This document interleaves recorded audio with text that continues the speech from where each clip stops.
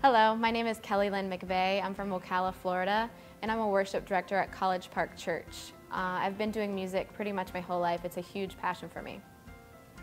I used to be in the secular business. I lived in California and I recorded for Walt Disney Records, and I'm trying to go back to my roots and just do worship again.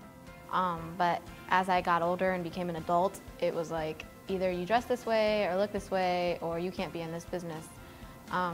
And so me and my husband moved back here, and I basically took a break. I had my daughter and I got a job at worship director, and it just basically made me realize what it's all about and that God gave me my gift for that and to praise Him.